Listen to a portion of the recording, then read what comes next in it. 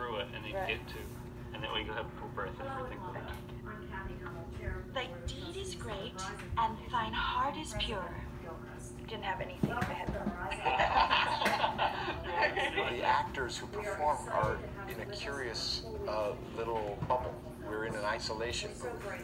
We only see it from our own peculiar little angle. In fact, in the whole course of this project, I'll never even lay eyes on Eddie Murphy or Mike or Cameron.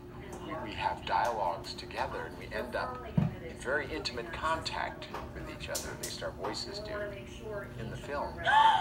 What kind of night are you? As producers, and by working closely on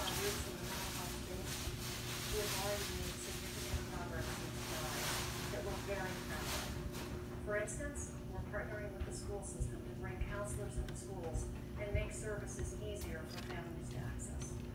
We've helped expand behavioral health supports. Everything starts in editorial, so Sim gets the boards and puts them together and gives them the pace and the tone and the sound effects. Then it goes to production. Ogres are like onions. They stay? No.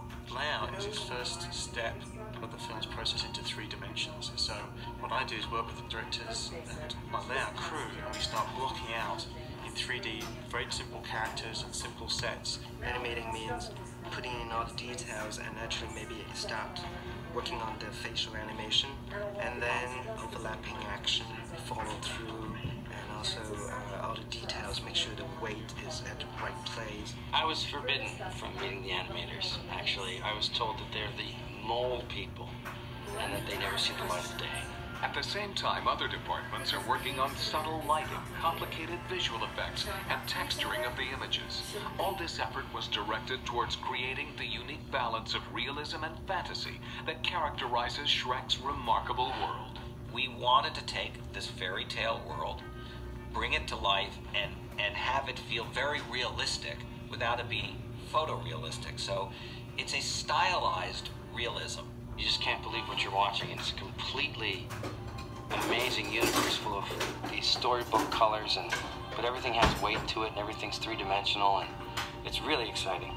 I think that there is a look to the film that hasn't been seen before. There's a believability there. The great thing's about storybook character 3-dimensional. They've done a really great job. Okay, you two, head for the exit. I'll take care of the dragon.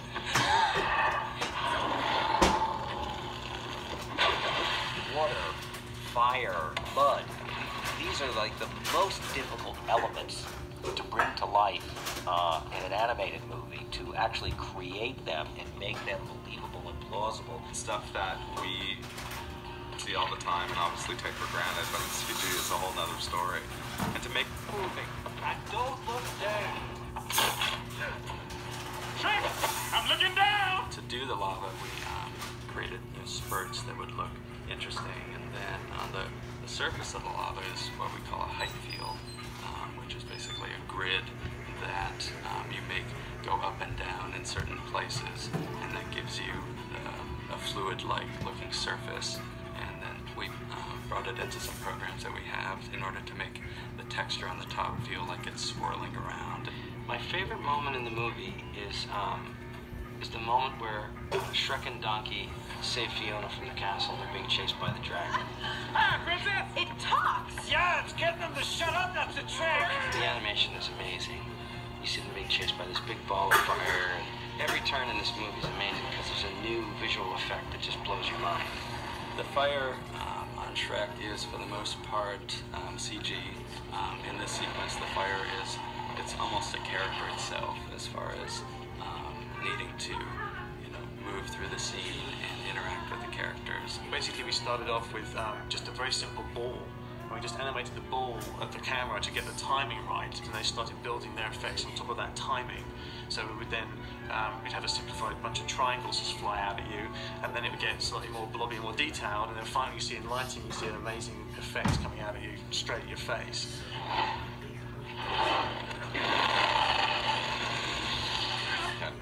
Fat to deal with on Shrek. That was not an easy task. Jiggling and sort of giving him weight and substance. We had clothing to deal with you know, it hasn't been dealt with very often, and certainly not to the extent that we've dealt with clothing in this film.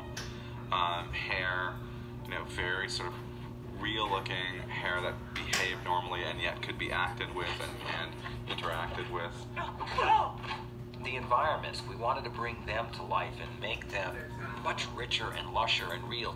The dust in the air, the leaves moving in the trees, the wind in the grass, the forms, the very precise lighting. It's a very intricate process, and it requires all the talent of everybody. The thing that's fun of working on this is not the technology or the techniques that we use, but you know, it's the actual film itself, and entertaining the audience and making them laugh is the important thing. From storyboards to voiceover and animation to final render, the process of creating the magical storybook world of Shrek involved a lot of time, a lot of talent, and a little bit of magic of its own. You might have seen a house fly, maybe even a super fly, but I bet you ain't never seen a donkey fly. It's such a complex process. Everything is so intricate, effects-wise, lighting-wise, modeling-wise, that it's a mix of an incredible team of talent. The movie, as you see it, is far beyond our wildest dreams. Shrek is such a brilliant character. It was a wonderful idea to take that and expand it into something which can be a great classic.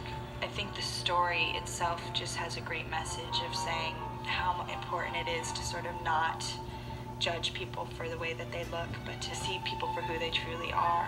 Oh, that's beautiful. I didn't know you wrote poetry. That's a sweet little message, you know, that you should love yourself for who you are, and, you know, beauty is on the inside, you know, not on the outside. If you're beautiful on the inside, you know, that makes the exterior beautiful. The thing that I feel about the movie more than anything else is how funny it is. You know, it's full of discoveries and full of, you know, wonderful character moments. It's got a tremendous heart to it. You know, beautiful acting and comedic moments out of this extraordinary cast. Only a true friend would be that truly honest. The writers have done a great job of creating an amazingly fresh, new world with really funny bad guys and really cool sidekick.